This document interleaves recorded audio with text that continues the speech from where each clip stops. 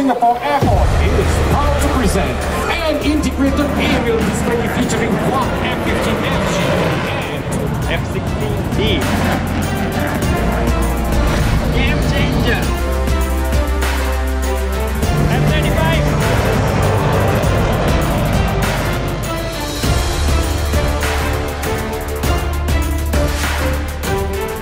Hi. Hey, travel with Chatura. Travel with Chatura.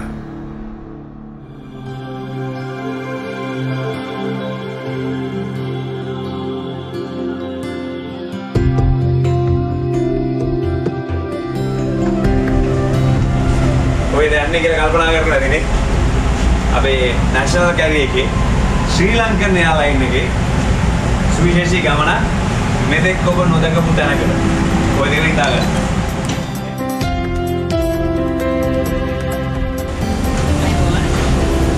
One.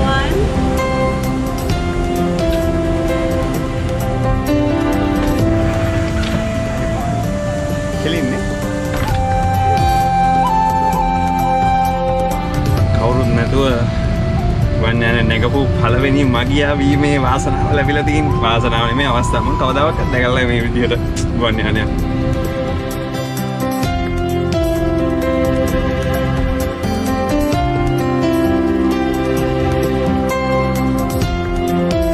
Corona බය ඔක්කොටම ඇවිල්ලා තියෙන මොන වහගෙන ඉන්නේ.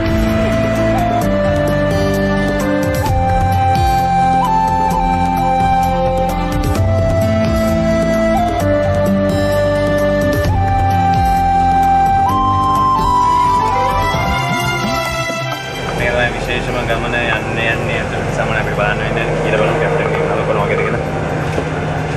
Hello captain. Hello sir. Hi. Welcome on board. Thank you. The Poshita, my first officer. Captain Anuruddha Silva තමයි අද අපි ඔය අරගෙන යන්නේ සිංගප්පූරුවට. ඒ යන ගමන අතරතුරේ තමයි දැන් මේ කොහොමද අපි දැකලා නැහැ සාමාන්‍ය වෙන්දට මොනවද මෙතන වෙන්නේ මේ මොනවද කියලා පොඩ්ඩක් අද විස්තරයක් අහගන්න පුළුවන් අවස්ථාවක් තියෙනවා. ඒ ලස්සන අවසරات මම දෙනවා. මේ හලෝ. දැන් මේ අපිට කියන්නකො මොකද්ද මේ දැන් ඉස්සලම පණිවිඩයේ කොහොමද කවුද ප්‍රධාන පාලක මැදිරියෙන්ද මේක ලැබෙන්නේ? කොළඹ සිංගප්පූර් ෆ්ලයිට් එක. ඒගොල්ලෝ තියෙනවා ෆ්ලයිට් ප්ලෑන් එක. ඉතින් අපි කරන්නේ අපි මෙතෙන් ක්ලියරන්ස් ගන්නවා. අපි ඔක්කොම රෙඩි වුණාම පැසෙන්ජර් නම්බර් එකයි ක්‍රූ එකයි ඔක්කොම දීලා අපි යන දැන් අද අපි 39000ට අඩි 39000ට ක්ලයිම් කරනවා. ඉතින් ඒ ඔක්කොම අපි ඉන්ෆර්මේෂන් දීලා අපි ඒගොල්ලෝ ක්ලියරන්ස් එක ගන්නවා. එතකොට අපි ඒගොල්ලෝ ක්ලියරන්ස් එක දුන්නාට පස්සේ අපිට යන්න පුළුවන්. දැන් අපිට තව විනාඩි 40ක් තියෙනවා අපේ පුෂ් බෑක් එකට. ෆ්ලයිට් ටයිම් එක සිංගප්පූරුවට පැය 3:35ක් යනවා. ඔයගොල්ලෝ මොනවද බලන්නේ මෙතන? සමහරවිට තමයි කරන්නේ ඒගොල්ලෝ. තමයි ඒරෝප්ලේන් එක සර්ටිෆයි කරලා අපිට කියන්නේ මේ ඒරෝප්ලේන් එක good to fly. ඒ කියන්නේ වාද මේ ඉන්ජිනියර් මේක. ඔව්. මම තමයි සයින් කරන එකට ready to fly. මග කීමේ තියෙන්නේ නේ? ඔක්කොම. සීනියර් ෆස්ට් ඔෆිසර් අද දවසේ කෝෂිත ඉන්නවා. අපිට දැන් කියන්න ඔබතුමා කොහොමද එක්ස්පීරියන්ස් එක ශ්‍රී ලංකනේ කෝචර් කල්ද? මට අවුරුදු 10ක් වෙනවා. මේ මීට ඉස්සෙල්ලා කොහෙද ඒතර සාමාන්‍යයෙන් මම ගුවන්නම් දවසේ අවුරුදු 12ක්. එතකොට දැන් මේ වගේ ගමනක් යද්දී ඔබතුමාලා දකින්නවද නේ විවිධ අකුණු ගහනවා දකින්නවා ඇති විවිධ මම මොනවත් ෆෝකස් කරලා නැහැ. අපේ කොළඹට සිංගප්පූර් රූට් එක ක්ලියර්ද? දැන් මේ කාලේ මේ ඩ්‍රයි සීසන් එක නෝර්දර්න් වින්ටර් එක. So දැන් ඉස්සරහට හැබැයි අප්‍රේල් මාසෙකට වෙදේ ගෙන්න පටන් ගන්නවා. ඒකට තමයි කාලවල නැසෙන්නේ. අද නම් එහෙම ෆෝකස් එක මොනවත් නැහැ. එතකොට එක්ස්පීරියන්ස් එකෙන් ගන්න ඩිසිෂන් තියෙනවද ගොඩක් නැත්නම් අපිට වෙදර් එක පෙන්නනවා මේකේ පෙන්නන පැචස් වලින් වෙදෙක් වෙස්ටින්. එතකොට අපි ඒකෙන් අවොයිඩ් කරන්න පුළුවන් වෙදර් එක. තෙල් කොච්චරක් අරගෙන යනවද එක ගමනකදී? සාමාන්‍යයෙන් අපේ මේක තමයි ෆ්ලයිට් ප්ලෑන් එක. ඉතින් මේකේ අපි ටෝටල් කිලෝ 26000ක් අරන් යනවා. අපේ සිංගප්පූරුවට ෆුල් ට්‍රිප් ෆියල් අපිට ඕනේ කිලෝ 19000. 19800. ඒ කියන්නේ පැය 3:35ක් අපිට සිංගප්පූරුවට. ඊට අමතරව අපිට සිංගප්පූරු අධිශ ලෑන්ඩ් කරන්න බැරුණොත් අපි හැමදාම ඕල්ටර්නේට් එකට ෆියල් දානවා. තව එයාපෝට් එක. ඉතින් අද සිංගප්පූරුවේ ඉඳන් කිලෝමීටර් 250 300ක් ඇදින් තියෙන ජෝහාබාරු කියලා තියෙනවා. එයාපෝට් එක මලේසියන් එයාස්පේස් එකේ තියෙන්නේ. ඉතින් එතකොට අපි ඒකට විනාඩි 25කට 2500ක් අරන් යනවා අමතර. ඊට අමතරව අදිශයට අපි එතනත් ලෑන්ඩ් කරන්න බැරුණොත් ලීගලි අපිට තව ෆයිනල් රිසර්ව් එකක් අරන් යන්න ඕනේ විනාඩි 30ක්. ඒ එයාපෝට් එක උඩ විනාඩි 30ක් 1500ක් කරකෙන්න තියෙන ෆුවල් එක. ඒ රික්වයර්මන්ට් එක තියෙනවා. ඊට අමතරව අපිට ඇඩිෂනල් කියලා අපිට වෙද මොනවාරි තියෙනවා නම් මොනවාරි අද වෙද මොකුත් නෑ අපි ඇඩිෂනල් එකක් අරන් යන්නේ. එතකොට තමයි ක්ලියරන්ස් එක ගන්න. ඒක ක්ලියරන්ස් එක ගත්තන් පස්සේ තමයි පැසෙන්ජර්ස් හරි ගමන් පස්සේ තමයි යන්න තියෙන්නේ. මෙන්න දැන් යට අපි ක්ලියරන්ස් එක ගන්න. 390. Yeah, passengers 189 of 12 total 201 on board. Welcome to this flight fuel 306 Airbus.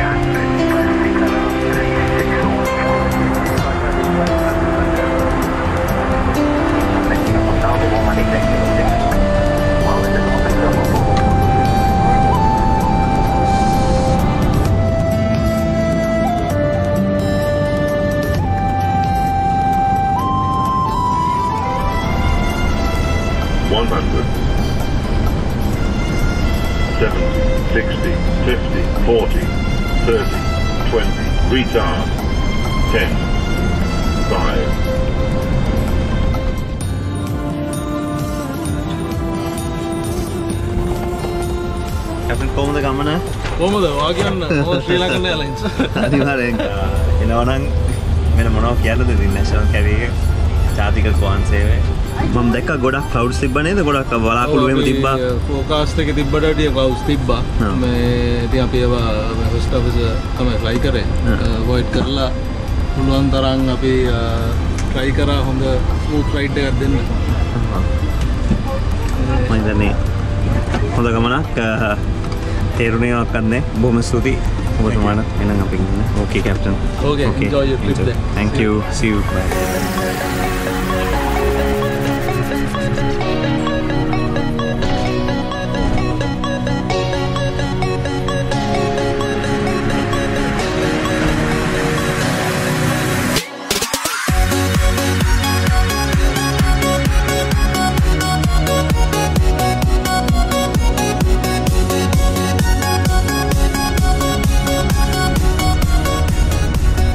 පාන්දරම ආවා වොෂ් එකක් ගත්තා යන ගමන් ඉන්නේ ගමන සිංගප්පූරු ලස්සනයි කියන්නේ අවුරුදු 20ක් 30ක් අතර හිටවපු ගස් එක දිගට එක පිළිවෙලට එක වගේ එක දිගට දින බෝකන් වෙලා මල්ලේ ආයෙවත් මොම ලස්සන සුන්දර ගමනක් තියෙන යන්න ඒ ගස් ටික අතු ටිකවත් ඇයි මේ විදිහට හරියට පිළිවෙලට කපන්න නැත්තේ කියලා හිතෙනවා එක ගහක් කර එක ගහක් ඒ ජාතිය නම් ඒ ජාතියම තමයි වෙනසක් නැහැ. අද ට්‍රැවල් එක චතුර හින්දා සිංගප්පූරුවේ තමයි උනට මුළු සිංගප්පූරුව පෙන්වන්න බලාපොරොත්තු වෙන්නේ අපි.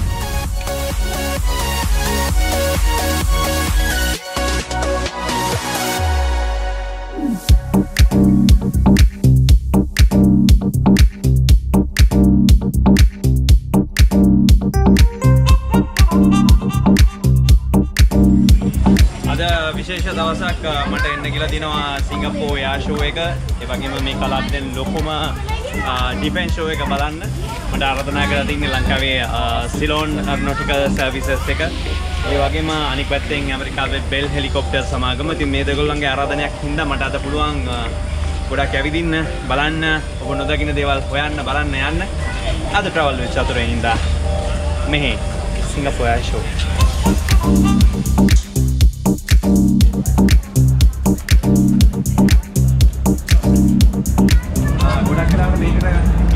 ටිකට්ස් අරගෙන ඒ පබ්ලික් දවසේ අද ඒ දවස හැබැයි ඒ වගේම අපි දවස් දෙකක් බලාපොරොත්තු වෙන එකක් තමයි අලවියට ඉන්න කට්ටිය. ඒ වගේම මේ එළුද උපකරණ බලන්න එන කට්ටිය. ඒවා මිලට ගන්න ඉන්න කට්ටිය. ඒගොල්ලෝ එක දවසක එන්නේ. අපි ඒ දවසට සියන්න බලාපොරොත්තු වෙනවා. අපි යමු එමනම්. සිංගප්පූර් එයාර් ෂෝ එක බලන්න.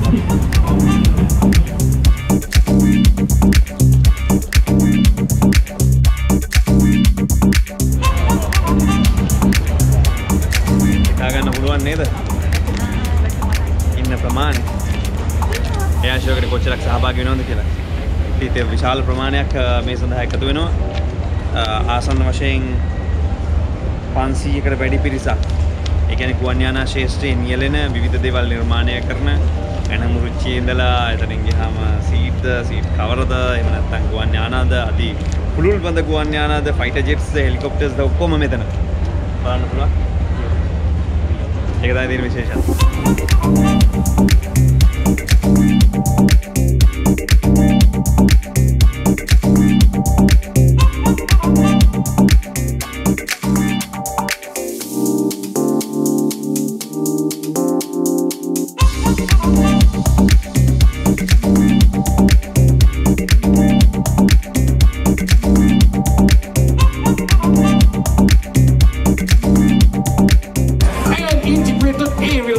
Featuring one F-15SG and 2 Apache attack helicopters.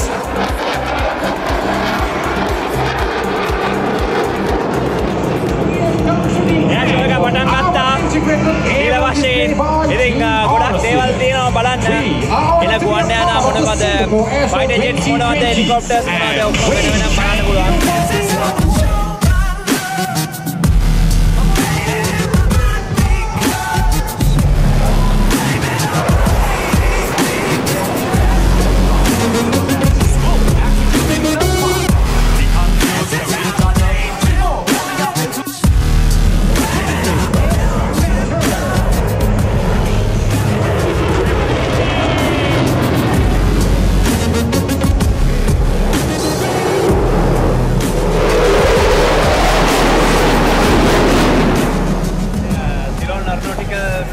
සමාගමේ මේ විධායක නිලධාරිතුමෙක් හම්බුණා.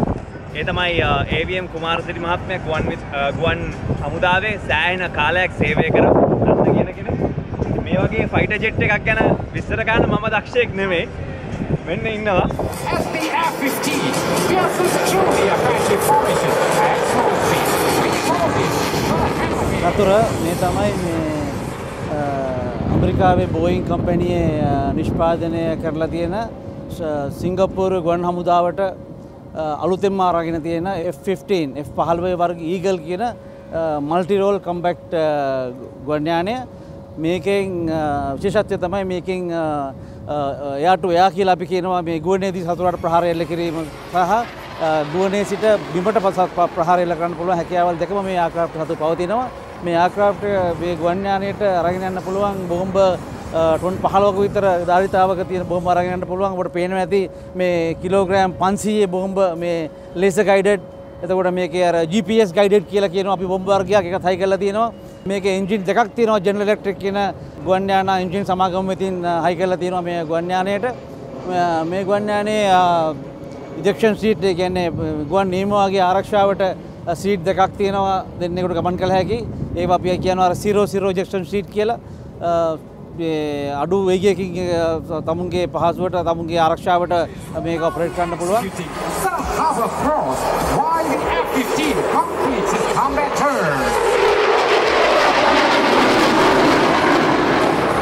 මේ වගේම F-15 ඊගල් ගුවන් යානයක් තියෙනවා. ඒ ගුවන් යානයෙන් කළ හැක්කේ එයාට එයා රෝල් එකේ කියන්නේ ගුවනේ සිට තවත් ගුවන් යානයක් හමුවා ගිහිල්ලා පහර දීමේ හැකියාව තියෙන ගුවන් යානයක්. ඉතින් මේ ගුවන් යානයට පුළුවන් තමුන්ගේ කම්බැට් රෝල් එක තම ගුවන් හමුදාවට අනුකූල ආකාරයට කරන ක්‍රියාන්විතය කරගෙන යාමට හැකියාව මේ ගුවන් යානයේ සතුයි.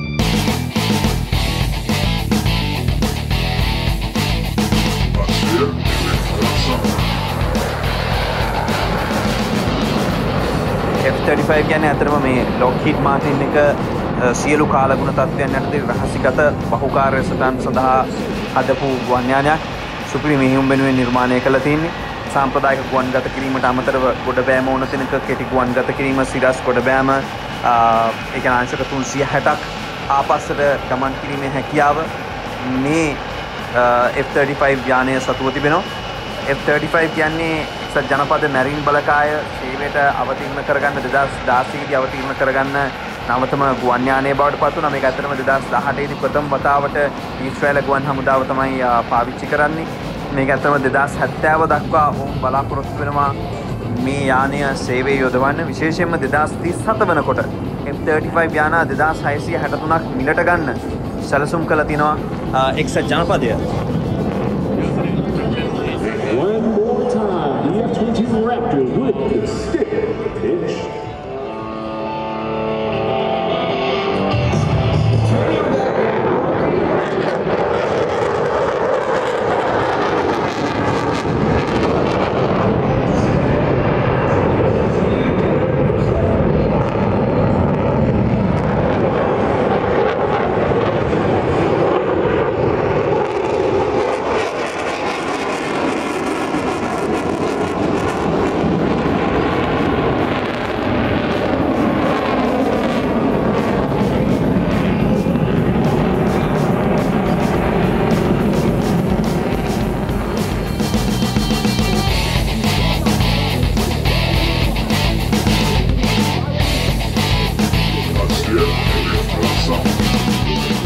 මේකත් චතුර මේ නවීනතම ප්‍රහාරක හෙලිකොප්ටර් යානයක් සිංගප්පූරු ගුවන් හමුදාව සතු.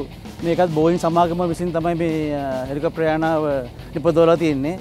සිංගප්පූරු ගුවන් හමුදාවට 2003-2004 වසරේ තමයි මේගොල්ලෝ අරගෙන තියෙන්නේ. මේක තමයි සිංගප්පූරු ගුවන් හමුදාවේ තියෙන ප්‍රහාරක හෙලිකොප්ටර් යානාව. මේකේ තුවක්කුවක් ගන්ස් තියෙනවා, රොකට්ස් තියෙනවා, ඒ වගේම කැමරාස් තියෙනවා, තර්මල් කැමරාස් තියෙනවා.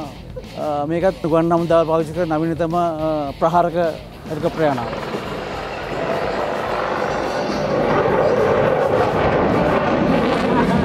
සිංගප්පූරු එයාර් ෂෝ එක ඇවිල්ලා 2018 වසරේ අවුරුදු දෙකකට පාරක් තියෙන්නේ. සාමාන්‍යයෙන් මේකට වාර්ෂිකව 85000ක් බලන්න පැමිණෙනවා කියලා කියන්නේ. වර්ග මීටර ලක්ෂයක පමණ භූමි ප්‍රදේශයක පැතිරලා තියෙනවා. ප්‍රදර්ශනීය සඳහා භාණ්ඩ දීලා තියෙනවා. ඒ වගේම තමයි දකුණු ආසියාවේ ආසියානු පැසිෆික් කලාපයේ විශේෂයෙන්ම තියෙන ප්‍රධානතම ආසියානු කලාපේ නම් තියෙන එකම එයාර් ඩිෆෙන්ස් ෂෝ එක. හැබැයි අනික් පැත්තෙන් බැලුවම අනිකුත් පැසිෆික් කලාපයත් එක්ක බැලුවම තවත් එක තියෙනවා. හැබැයි ගමත්ම ජනප්‍රියම එයාර් ෂෝ එක මේක.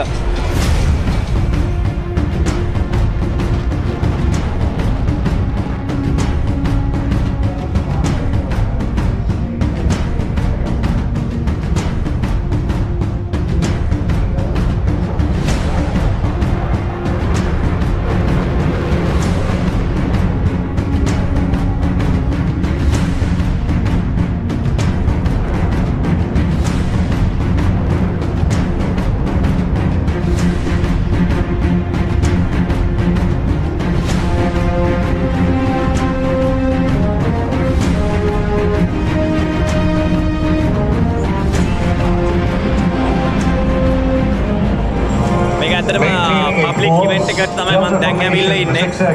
දැන් ඊට අමතරව වෙනම ගුවන් යාන මිලදී ගන්න ඒ වගේම ගුවන් ශාස්ත්‍රයේ ප්‍රමුඛයන් වෙනුවෙන් විශේෂ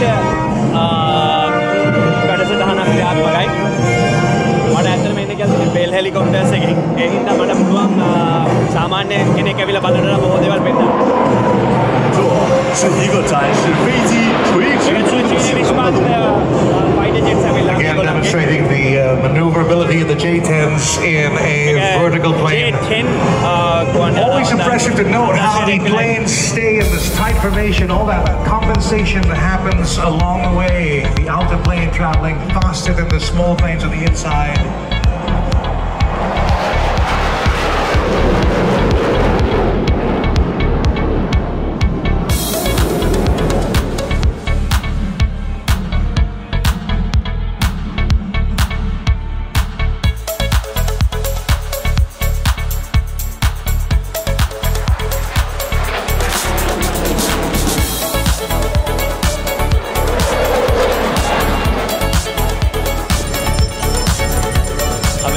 වගේම තමයි ඉතින් අයිස්ක්‍රීම් විකුණන්නේ, කට්ට විකුණන්නේ.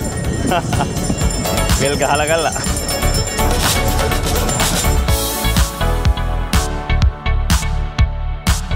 US අපි සාමාන්‍යයෙන් දකින්න වෙන්නේ අපි පොඩි ඒවට නම් කියන්නේ කේලමෝ කියලා. හැබැයි උනට මේ වගේ එකක් අපිට දකින්න වෙන්නේ මේකේ එයාපෝර්ට් ග්‍රවුන්ඩ් සර්වේලන්ස් රීඩ් එකක් තියෙනවා. ඒ කියන්නේ ඈත ඉඳලා ආරක්ෂාකාරීව සතුරෙක්ගේ ප්‍රහාරයකට ලක් නොවි තොරතුරු එක්රැස් කරන්න පුළුවන්.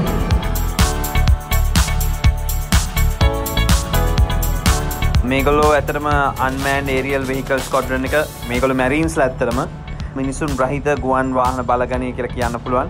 මේගොල්ලෝ අතන UAV squadron එකක් Black Jacks තමයි මේගොල්ලෝ ඔපරේට් කරන්නේ.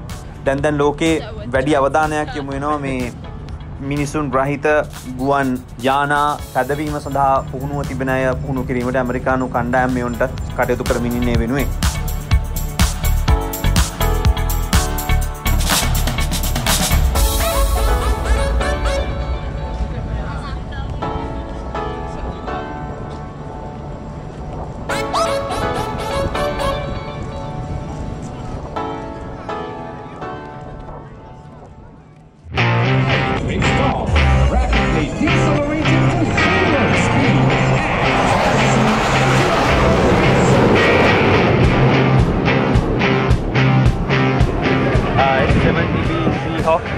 මේක ඇවිල්ලා 400 nautical miles ව්‍යාසයක් තියෙනවා.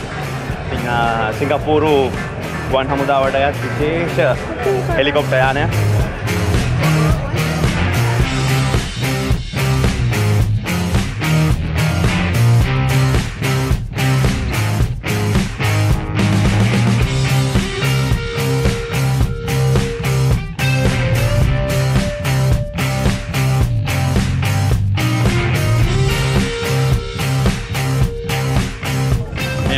Aster 30 මේක ඇවිල්ලා air missile system එකක්. නැත්නම් air defense system එකක්. මේකට ඉතාමත් ඉක්මනට පහසුවෙන් සතුරු ගුවන් යානයකින් එල්ල කරන ප්‍රහාර වලට මුහුණ දෙන්න පුළුවන්. 70 kilometers range එකක් තියෙනවා මේකට. ඉතින් මේක සිංගප්පූරුව විසින්ම develop කරපු එකක්. ඒක අතරින් තියලා තියෙන ප්‍රදර්ශනය.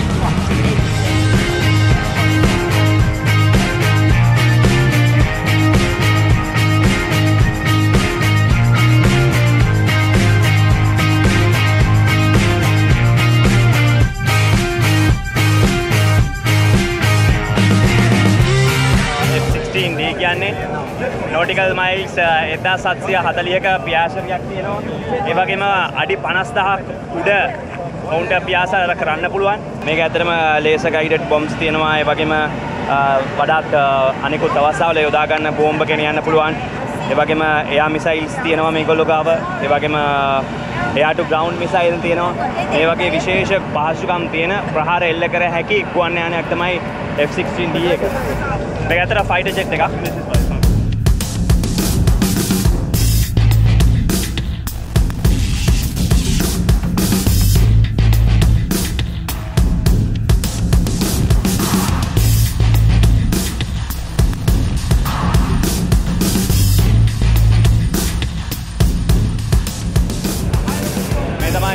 Airbus game change එක.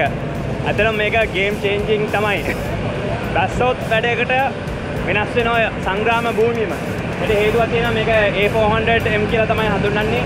the game changer කියලා කිව්වට මේකේ විශේෂත්වයක් තියෙනවා. මොකද මේකේ සාමාන්‍යයෙන් S70 වර්ගයේ හෙලිකොප්ටර්ස් අරගෙන යන්න පුළුවන්. 116ක් හමුදා බටු අරගෙන යන්න පුළුවන්. තවත් 25 medical assistance අරගෙන යන්න පුළුවන්. ඒ වගේම කාගෝ ගෙනියන්න පුළුවන් ටොන් 25ක. එයාට එයා තෙල් සපයන්න පුළුවන්. ගුවන් පැය 60000ක් රැඳී ඉන්න පුළුවන් ගුවනේ. පැරාට්‍රූපර්ස්ලා 116ක් අරගෙන යන්න පුළුවන්. එක වෙලාවේ අහසින් පයින්න පුළුවන්. ඔයගොල්ලෝ දැකලා තියෙනවා.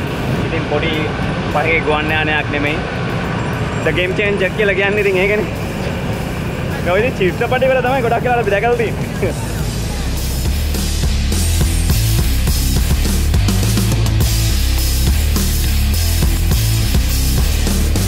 මේක ඇත්තටම රාජකීය මැලේසියානු ගුවන් හමුදාවට අයිති එකක්. අද සිංගප්පූර් එයාර් ෂෝ එකේ ප්‍රදර්ශනයට තියලා තියෙනවා.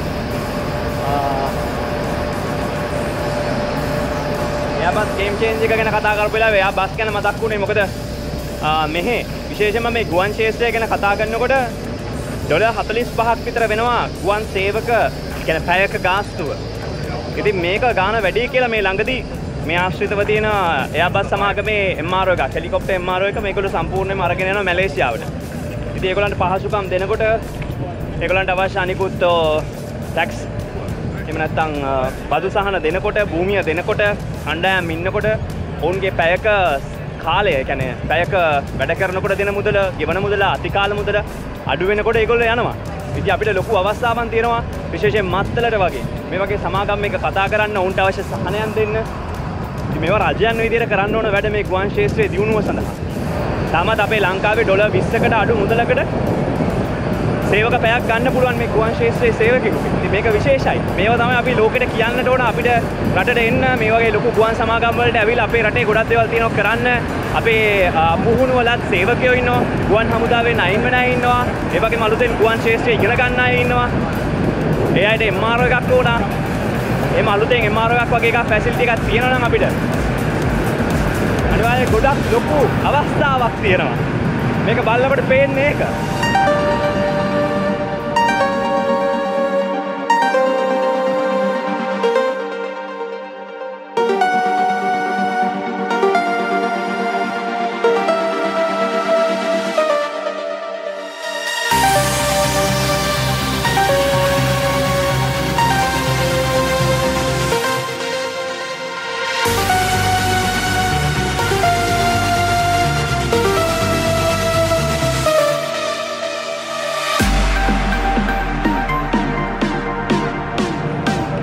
ලෝකයේ ධනවතුන්ගේ ප්‍රමාණය එන්න වැඩි වෙනවා.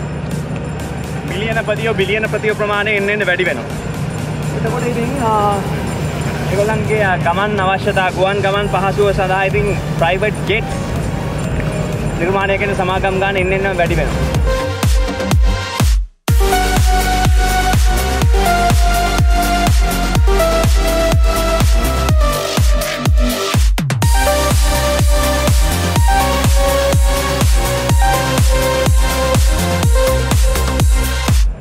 ඉතාමත් තාක්ෂණයෙන් වැඩි ඉතාමත්ම තිබිච්ච ප්‍රයිවට් ජෙට්ස් වලට බොහොම දියුණු පහසුකම් සහිත පෞද්ගලික ජෙට් යානාවක්.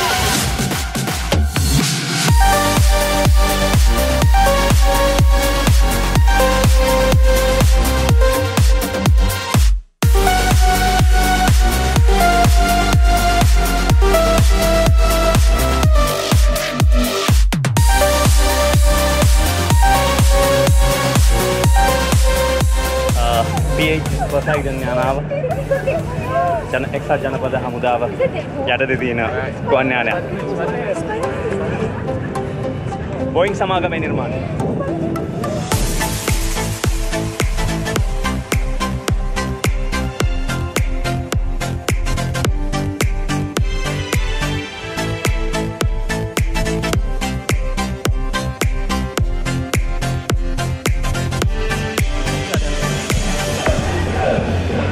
සද්ද එනවනේ. මේක ආසියාවේ ලොකුම එයා ෂෝ එක ඩිෆෙන්ස් ෂෝ එක වුණාට පබ්ලික් ඩේ එකේදී ඉතින් ජනතාවට බලන්න අවස්ථාවක් දෙනවා. ඉන්ටර්නෙට් ගන්න අවස්ථාවක් ලබා දෙනවා.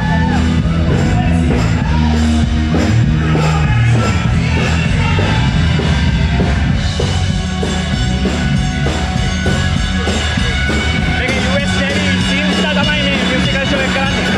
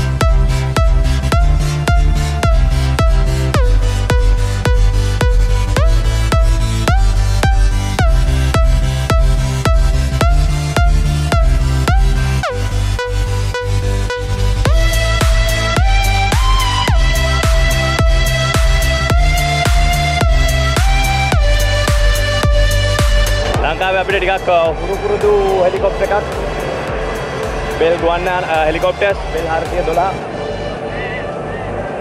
සංග්‍රාම භූමියේදී තම වැදගත් කාර්යභාරයක් ඉටු කරා යුද්ධෙදී. හැබැයි මේක විශේෂයි මොකද මේක ඇවිල්ලා මේ සුබරු එක එකතු වෙලා තමයි මේගොල්ලෝ මේක වැඩි දියුණු කරලා තින්නේ. කෙසේ වෙතත් අපිට පුළුවන් අද හෙලිකොප්ටර් රයිඩ් එකක් තියෙනවා අපිට ඒගොල්ලෝ දීලා. සාමාන්‍ය කොට දෙනෙකුට තියෙන ප්‍රශ්නයක් කීයක් විතර වෙනවද හෙලිකොප්ටර් එකක් කියලා අහුවම. දැන් අපි යන්නේ මේ හෙලිකොප්ටර් රයිඩ් එක ගන්න.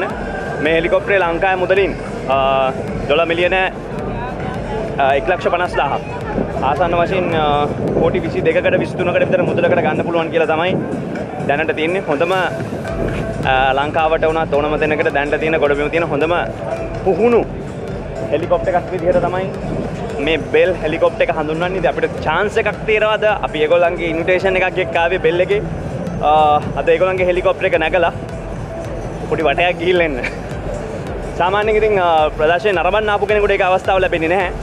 මට විශේෂ අවසරයක් ලැබුණා. ලොකු දෙයක් ඉතින් නේද?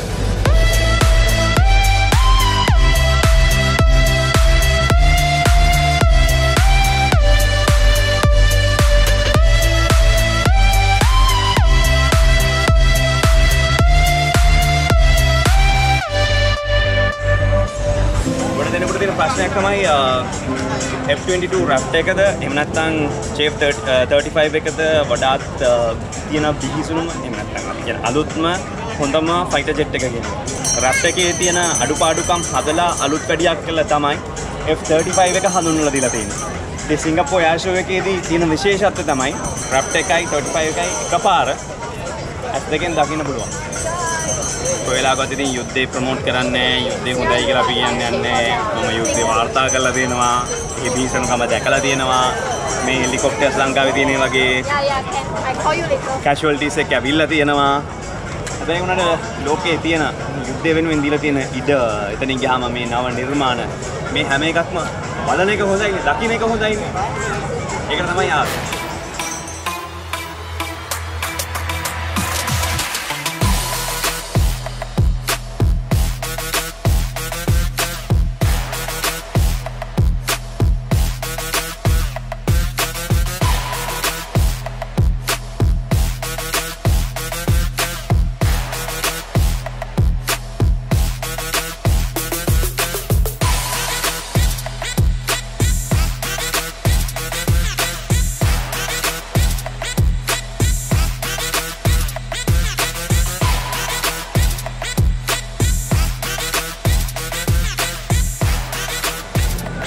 මේකත් ඉතා විශේෂ ගුවන් යානයක්. මේක අපිට දකින්නේ අපි සාමාන්‍යයෙන් දන්නේ Airbus 330ක් විදිහට.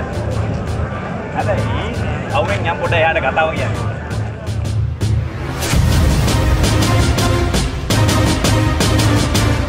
මම මේ කියන්න දන්නේ Airbus 330 MRTT කියන්නේ මේක ඇත්තටම සංග්‍රාමික ගුවන් යානයක්. 300ක් සෝල්ජර්ස්ලා අරගෙන යන්න පුළුවන්. ඒ යන ගමන් තෙල් ටොන් 111ක් අරගෙන යන්න පුළුවන්. ඒ 111ට අමතරව තවත් 50000ක් ඒකට කියන්නේ කිලෝ වලින් එක හදන්නේ. තෙල් කිලෝ මුදා හරින්න පුළුවන් ෆයිටර් ජෙට්ස් වලට. මේක තමයි දැනට ලෝකේ වැඩිම තෙල් අරගෙන ගිහිල්ලා උඩුගුවනේදී බෙදා හරින්න පුළුවන් ගුවන් යානය. මේකේදී අර පිටිපස්සේ තියෙන බටෙන් දැනට මේගොල්ලන්ට තියෙනවා සිංගප්පූරුවේ F-16 ඒවට උඩුගුවනේදී තෙල් ලබා දෙන්න පුළුවන්. අවශ්‍ය ඉන්ධන ලබා දෙන්න පුළුවන්. ඉතින් මේගොල්ලන් කොච්චර ඉස්සරහට හිතනවද කියනවනම් මේ කොටස අත්‍යවශ්‍ය කොටසක් නෙමෙයි මේ රතු පාට තියෙන කොටස. හැබැයි මේගොල්ලෝ මේකත් අරගෙන තියෙනවා. ඒ මොකද මේගොල්ලෝ බලාපොරොත්තු වෙනවා ඉස්සරහට F-35 ගන්න.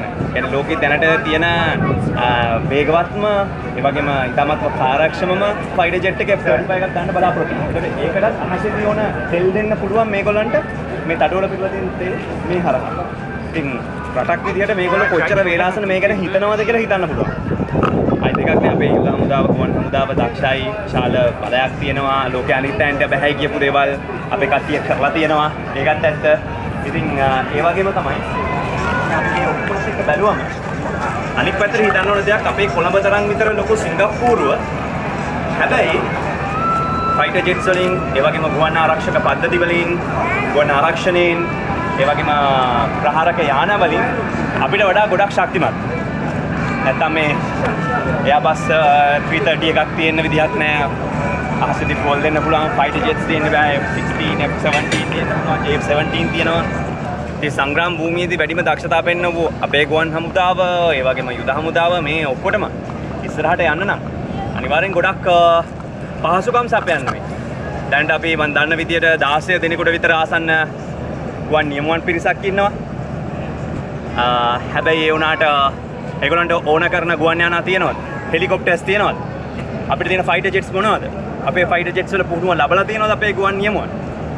අපිටත් කලාපීය වශයෙන් අනිවාර්යෙන්ම අපි එල්ලවන බලපෑම් වලට මුහුණ දෙන්න. යුද්ධයක් නැති වුණත් අපිට ලොකු වියදමක් දරන්න වෙයි, ආර්ථිකයට අපහසු වෙයි. හැබැයි කරන්න වෙයි මේ ගුවන් ශාස්ත්‍රයේ වැඩි දියුණු කිරීම සහ මේ අනිකුත් පුහුණුව ලබා දීම.